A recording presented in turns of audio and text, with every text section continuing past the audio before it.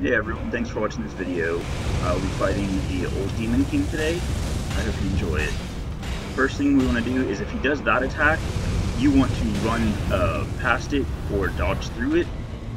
You're going to see he does that little fire punch attack where he breathes into his hand and then throws it at you. That is probably one of his more irritating attacks, and he does that a lot.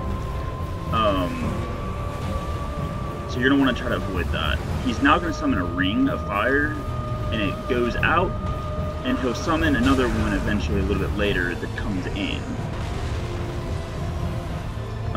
So you want to be aware of that.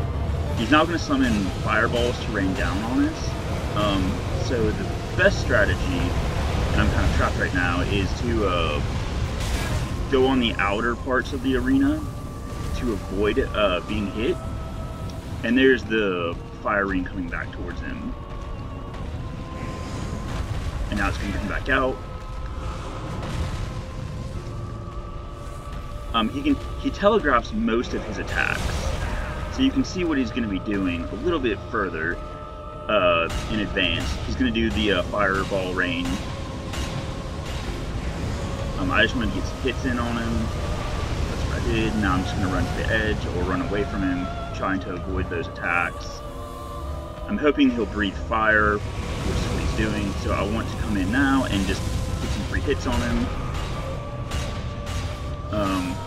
But the biggest key, I would say, to beating the Old Demon King is to get as close to him as you can, like with most of the enemies, and just start attacking him and waiting for the openings so that you can damage him and take little damage.